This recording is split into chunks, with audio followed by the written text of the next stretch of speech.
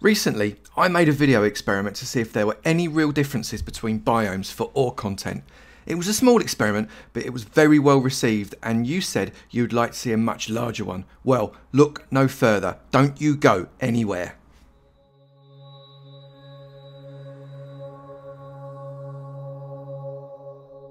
Good morning, good afternoon, good evening, and good night, depending on what time you're watching this next episode from me, Avomance, in the Let's Expand Upon the Previous video where we were doing some investigation type series, which isn't actually a series either. I just made it up. But I had such an interesting and amazing response from the how many ores you get from various biomes, and some really interesting comments. And what that made me think was actually some of you are quite right.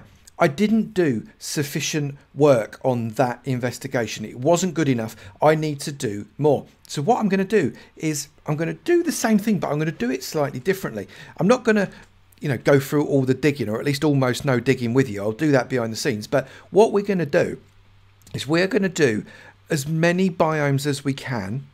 We're going to do at least 3 holes in every biome, and we're going to do 5 different worlds. Now, because the worlds load in and generate a procedural way, it doesn't mean, just because you get one word, doesn't mean that you're actually getting the correct amount. It's not an average world, if you like. So if I do 5 worlds, theoretically, I should get an average number of ores that you'd get across the worlds. And if I do more biomes, then you get more of a cross-section. And that's the idea. So like last time, if you've not seen the last video, the link is in the description below. But like last time, we're going to see how many ores you get from one chunk going all the way from between 60 and 70 on a Y value right the way down to Bedrock. And then we're going to tie it all up and we're going to see what the results are. Let's crack on. So here we are, world number 1. And the biome that we happen to be in is the plains. So the plains is where we're going to start. I'm going to bring up the chunk borders. There we go. And I'm going to just basically get myself... Which one should we do? Let's do this one, because then it's not got the challenge of that water. And we're going to dig out this entire chunk right down to 0, well, or 1 anyway, and find out what we've got in it. So that's the chunk that we're going to do. This is world 1, chunk 1 in biome 1.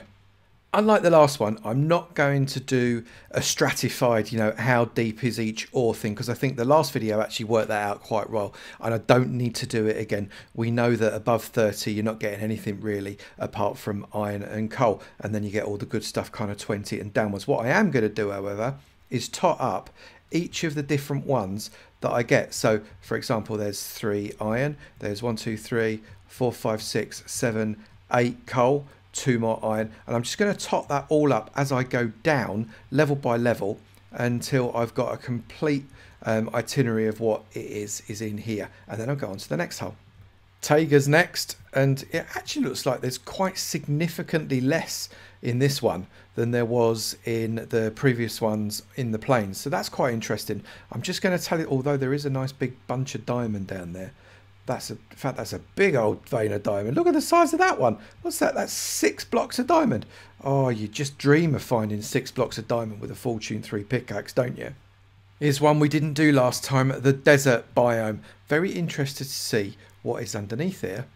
It's pretty interesting, actually. So we've got a fairly normal amount of coal and iron as we go down. But as we get down towards the bottom, it looks like there's less of the other elements a little bit, and I can see no diamonds in this one. I wonder whether that will be true of all the others as well. Oh, I've missed the gravel.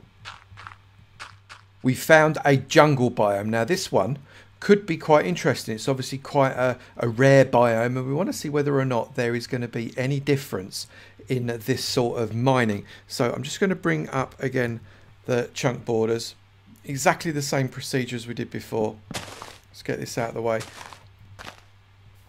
There is the corner, and we're going to come and do exactly this chunk as well and see whether or not we have got anything different, because I've got literally no clue. Never done a jungle one before. So I'm going to share with you an easy way to get rid of the blocks that I didn't know about last time, and that's why I can do so much of a bigger study on this occasion. If you do /fill and you type in the coordinates of the chunk, so this is 1039 and the top is 70,335, and then go 1024, 1, 320, and then Minecraft Air replace, so Minecraft Air will replace, let's say on this occasion, Minecraft Dirt. It takes out all of the dirt, and then you can repeat that by saying grass block, takes out the grass block. Repeat it by saying, let's come out here and say stone, takes out all of the stone. Brilliant. Do the same with gravel, takes out the gravel, and so on and so forth. And obviously I could put that into a command block, but I've got to be honest, I'm not entirely sure how you program a command block for this sort of thing in terms of a series of commands. So I'm just going to do it one thing at a time. It's working beautifully. It's significantly faster than I've done it before, and as a result that means that I'm going to get lots and lots of samples done, which means we've got loads and loads of really great data. And now it's the turn of the flower forest. Let's see what this one's got to offer us.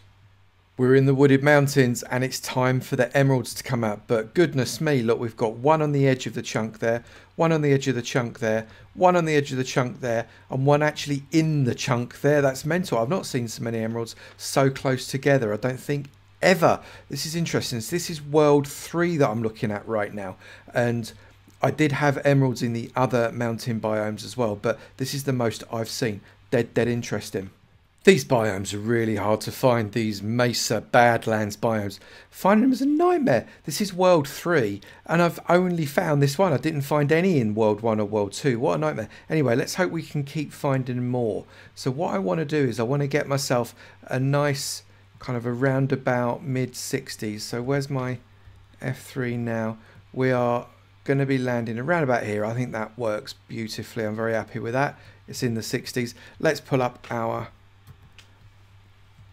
have we got one that's maybe got less water in it? Yeah, let's go for this one. Let's just cap off that water so it doesn't get in the way, and then we will start digging this fella out. Well, if anybody ever doubted that there was more gold in a mesa biome, this should sort you out. Look, the gold starts right up at Y60. That's never been seen in any other biome at all. And there is loads of it, loads and loads and loads of it. Less of some other stuff though, you'll notice. How much iron is there? Almost none. Very, very little. That's really interesting. Let's get this counted up and add it to the rest of the data.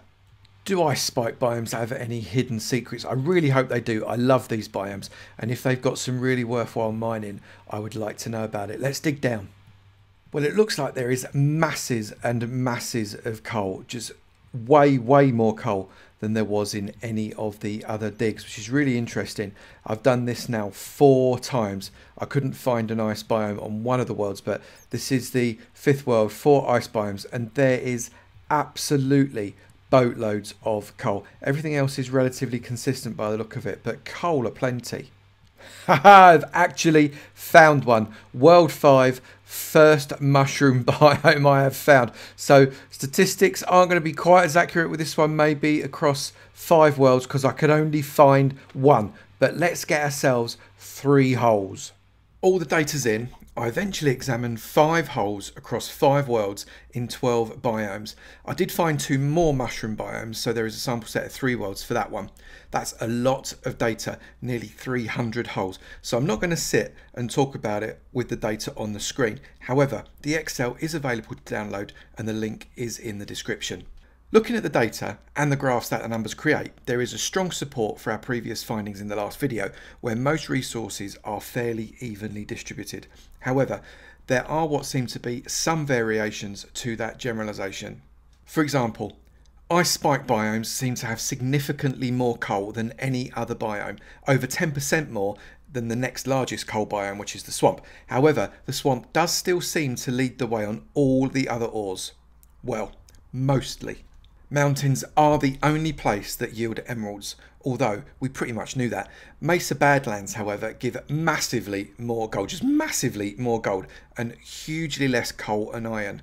Right up to the surface that gold goes, 6 to 8 times more gold, in fact. So looking at how variable each chunk is using a standard deviation and the deviation as a percentage of the mean value, so let's call that the variation, we do see that there is actually a fairly regular occurrence of each ore species in the different chunks of the same biomes. However, the higher number of ore blocks, the more accurate this is, and coal, being the most common block in all of them, except for Mesa, has a variation of less than 5%. So actually that does suggest that it is pretty standard. So some conclusions. First and easy one. You want to mine for gold? Get yourself to a Mesa. Over a full stack of gold per chunk there. Of all the other ores, except for emeralds, get yourself to a swamp. They does seem to be higher in pretty much every single line. For emeralds, frankly, you're better off trading with villagers. You only get 1, maybe 2 emeralds per chunk, and that is not as efficient as trading with your friendly villager. All that said, most ores are relatively evenly spread, so long channel branch mining, feet at around about Y11, Y12, is still a great strategy. I hope you enjoyed that. That was a lot of digging and a lot of numbers and a lot of data, but what an interesting set of results.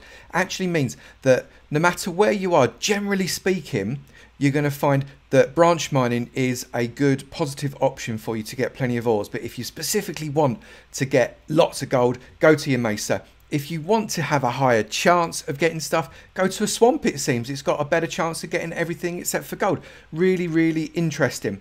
If you have enjoyed the video, please do remember to slap that like button. It'd be great to know you're enjoying it, and I will keep on making them. And also, if you've not done it already, please do hit that subscribe button. It'd be great to see you in my sub club, and I look forward to seeing you in another video. You take it easy now. Bye.